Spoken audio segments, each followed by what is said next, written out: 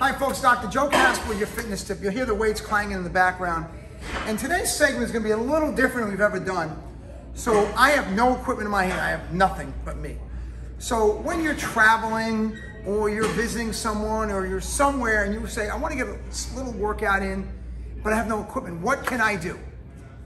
But the key is when you do something, it has to work, not put you in pain, and make sense. So I travel a lot, okay, and let's say I'm at an airport and I want to strengthen my body, have no bands with me, have no medicine balls with me, have no weights, but I got to do something. So let me show you a couple of things you can do.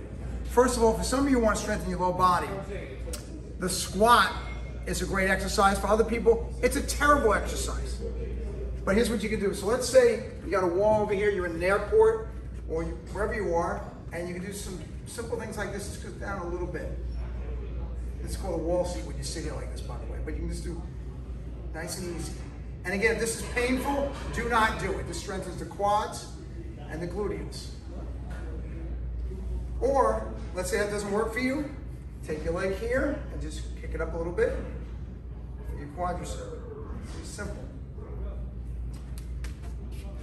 Back into your hamstring.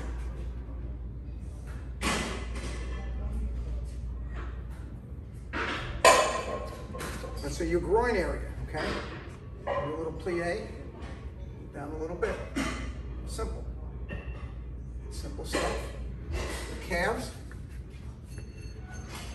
And again, the rep scheme and the speed could be what you're comfortable with. Obviously, I'm just doing this for demonstration, strengthens my calves. Upper body. Do a wall push-up. For some people, this is easy. Other people, it's not so easy. Works the front of the shoulders. And if I want to change it up a little bit, let's say work more my tricep, I could do a diamond.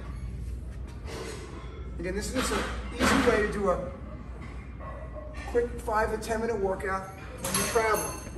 Bicep curls, again, just like with the weights. All right, if you squeeze the muscle, now really feel it.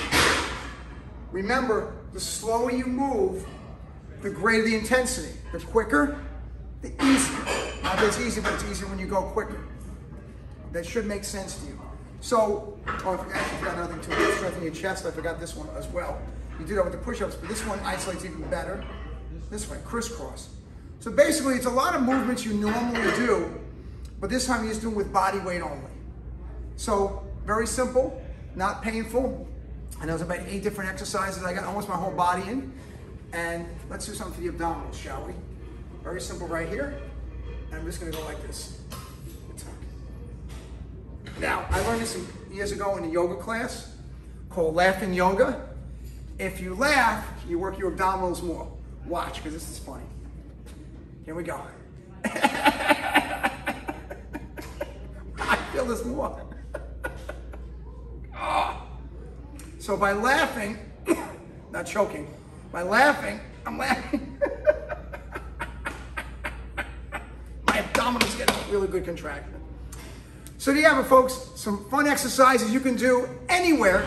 This is Dr. Joe Kasper, and thank you for watching, and I really appreciate you. Bye now. Ha ha ha.